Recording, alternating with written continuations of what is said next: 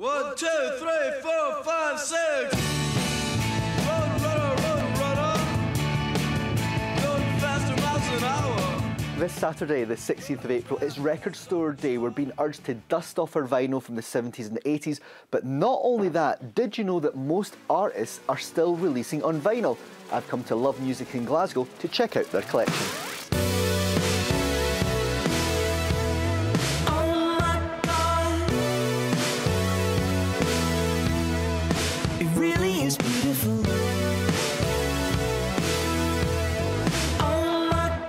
Sandy, great to meet you. I'm Gerry. Oh, hi, Gerry. Thanks for having us in Love Music. My pleasure. Record Store Day. How big is it here in Scotland?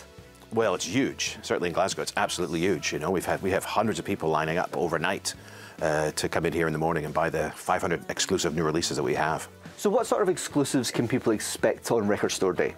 Well, there's a lot of vinyl. Vinyl's a big deal. So there's a David Bowie picture disc of The Man Who Sold the World album, which looks great. There's a 7-inch of TVC 1.5, David Bowie, which is the 40th anniversary edition, which also looks great. There's a really nice Iron Maiden picture disc. There's a limited edition Muse picture disc, and there's the Foals, and there's some good Scottish stuff too. The La Fontaine's have a really nice white vinyl single out on Record Store Day.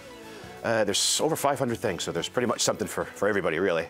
Now, one of our production guys at STV, Chris Ward, loves his vinyl. He actually has a signed copy of the Sonic Youth sister album, which is rather impressive. You're Mr. Record Store in Glasgow. What's the catalogue number for this one? Oh God, I know it's on Blast First Records, and I've got most of those. Let's see, Daydream Nation was BFFP 34, that came out before. BFFP 20, I think. Oh my God, he's absolutely right.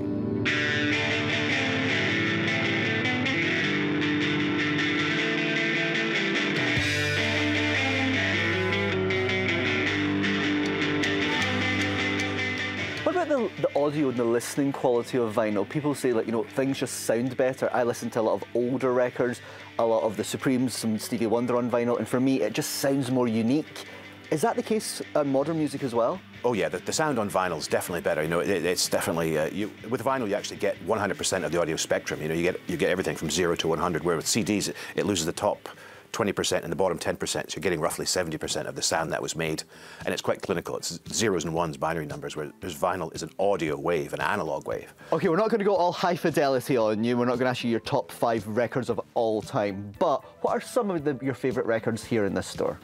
Well, I guess being an old rocker, it would probably have to be The Clash, London Calling. You know, that's just a great record from end to end. But I also really love Scottish independent music. You know, some of the records I've really loved in the past kind of decade have been albums by Wooden Box, The French Wives, just a whole lot of lovely Scottish music.